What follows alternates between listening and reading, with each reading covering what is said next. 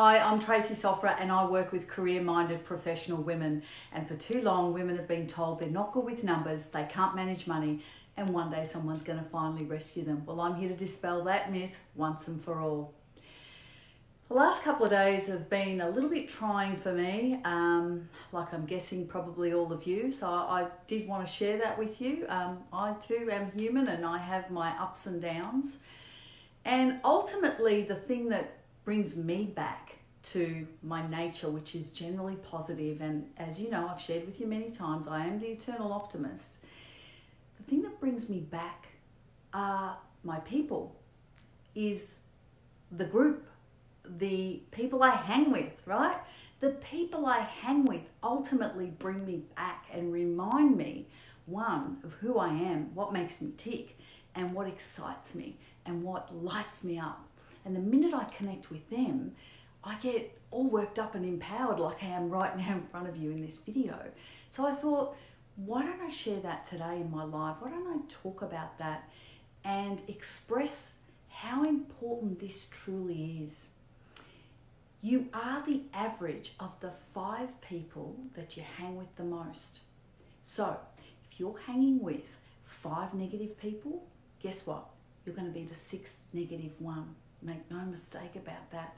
And you know the disturbing part about that? You won't even know it's happening. It'll just happen. You know the people that are the closest to you, whether they're your family, your social group, could be your sporting group, it's obviously your work life, your neighbours, your community, whatever you're involved in.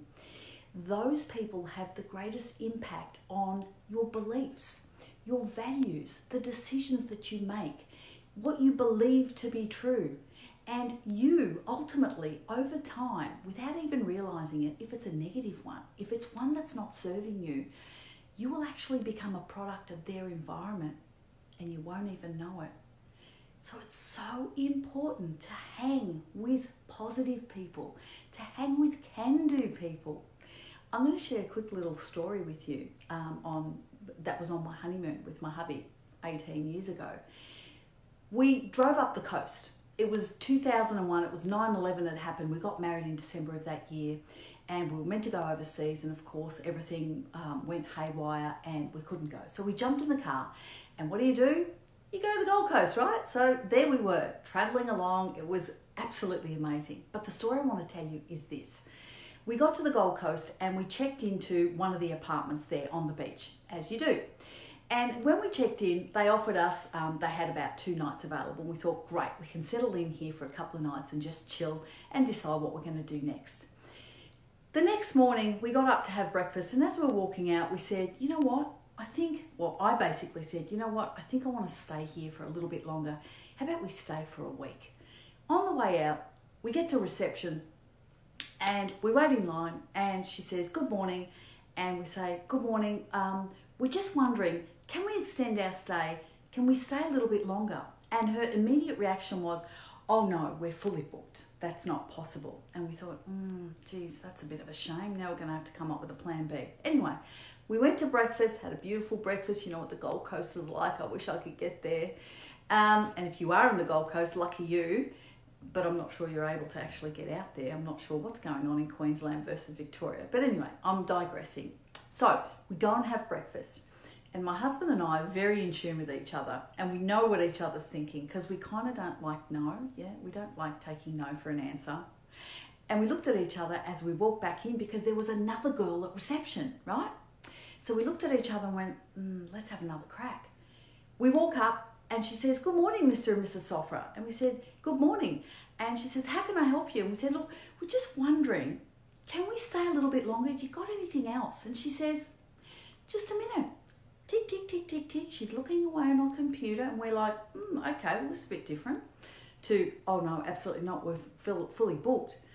And she says, actually, I can extend your stay by another week.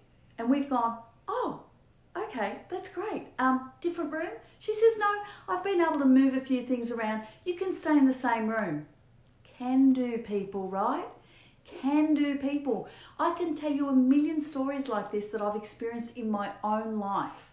You've got to get the can do people. They will change your life. So Who are you hanging with? Are they helping you or hindering you?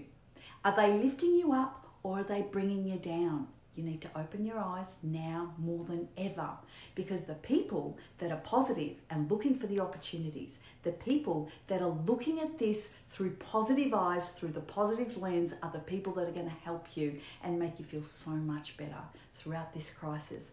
Because I know how you feel. I've had my 2 down days and I'm back up again because of the company I keep. Which leads me to some exciting news. I'm stoked. I can't wait.